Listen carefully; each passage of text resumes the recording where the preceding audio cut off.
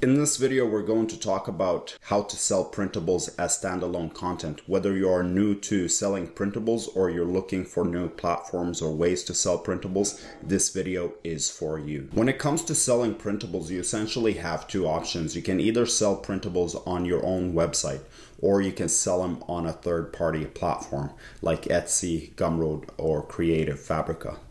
If you choose to sell your printables on your own website, then you have more pricing power, as opposed to if you sell on a third-party platform, then you have to kind of match the prices of other products. You have to do your research and find similar products and find out what they're selling for. And if you're selling on a third-party platform like Etsy, Gumroad, or Creative Fabrica, you need to choose your platform wisely.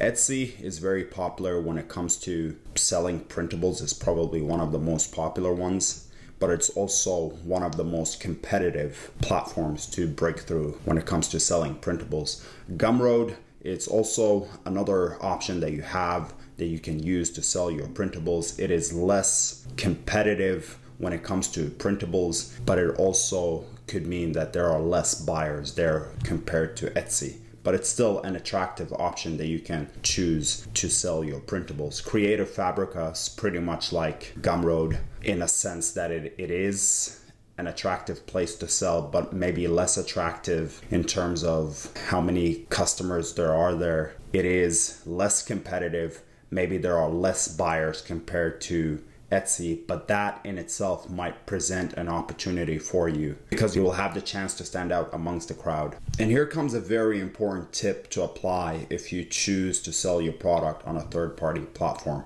If you choose a third-party platform to sell your printables like Etsy or Gumroad, make sure to include in the download folder a link to invite the buyer to claim one of your opt-in freebies you created to promote one of your products or courses. And the reason why you want to do that, it's because you want to build your email list. You want to invite your customers that buy a product from Etsy or Gumroad or Creative Fabrica, whichever platform you choose. You want to invite them to get an additional product for free, which is the opt-in freebie, in exchange of their email address. That way you will build your email list and eventually you will become independent of third-party platforms because you've built the email list and now you can reach out to them for free. It is essentially the best way to build online presence. And here is a bonus tip on selling printables on your own website. If you choose to sell printables on your own website, then offer the course or whatever product that you have, an additional product that you would like to sell as a bump offer to add extra value to the customer.